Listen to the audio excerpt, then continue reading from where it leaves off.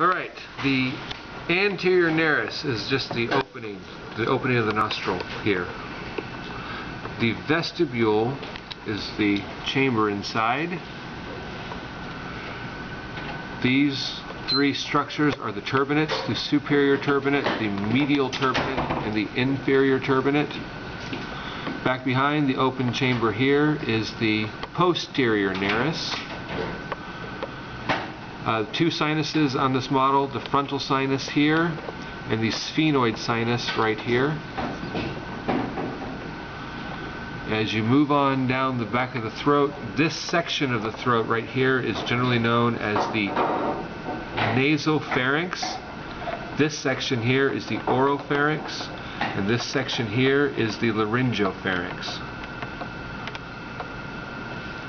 Actually, up here in the posterior nares, there is the opening to the auditory tube. You also have the pharyngeal tonsil right here. Top of the mouth, this is the hard palate. This is the soft palate. There's the uvula right at the end. That is the palatine tonsil right there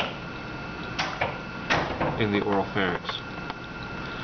Down here, as part of the laryngopharynx and the larynx itself, this piece of cartilage right there, that's the epiglottis.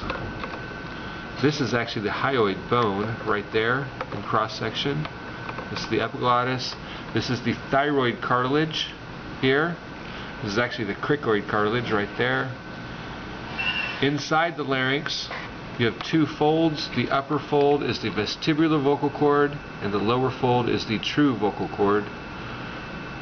Everything from the cricoid cartilage below is trachea, which you can't really see on this model, but that's cut off right there. And of course this tube right there is the esophagus.